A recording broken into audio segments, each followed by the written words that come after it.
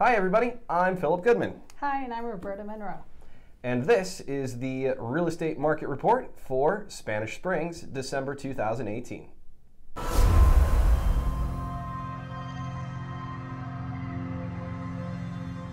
We're going to take a look at another new group of areas in northern Nevada as part of our series of market reports. We're going to look at Spanish Springs, which sits just a little bit north of Sparks. So we're going to look at the MLS borders for that. We'll take a look at the December 2018 market activity and, of course, our featured property of the month. So let's dive right in.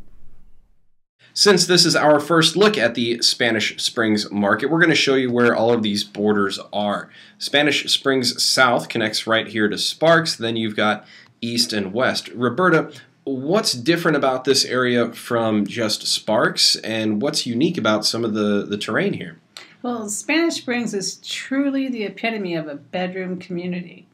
You have a lot of family homes, ranches, and basically everything is pretty well new and built. Is this developable territory? Most of those are ranches, 10-acre, 40-acre properties with big, beautiful homes on them. And there's a pretty hard line here on the west. What is all of this territory to the west? That is part of the Hungry Valley Indian Reservation. Here we are on Market Insights from the Reno Sparks Association of Realtors, and we're only looking at single-family homes. I did pull up condos. Only one condo sold in all three of these areas, all of December 2018. So Roberta, take it away. Units sold in December 2018 are down 13% from November and down 23% from December 2017. There's really no cause for concern here as sales always dip in the winter, and overall, we're only talking about 5 to 10 units. Median price took a small hit at 4%, but is still climbing at 10% over last year. Percent of ask received is a strong 99%, which means sellers and their agents are on the same page about home values. Inventory levels are down about 12% from November, but up 74% from 2017.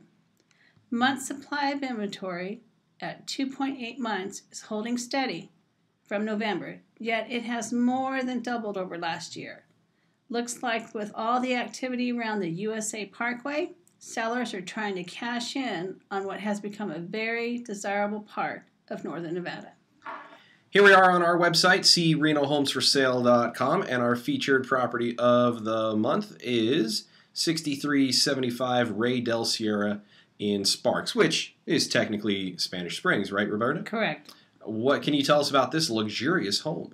Well, it's a beautiful 4-bedroom, 3-bath at 3,405 square feet on a quarter of an acre. Asking price is $690,000.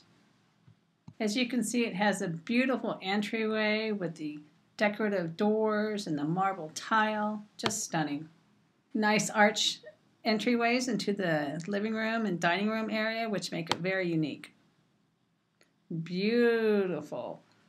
Roberta, the outside of this property is just as stunning as the inside.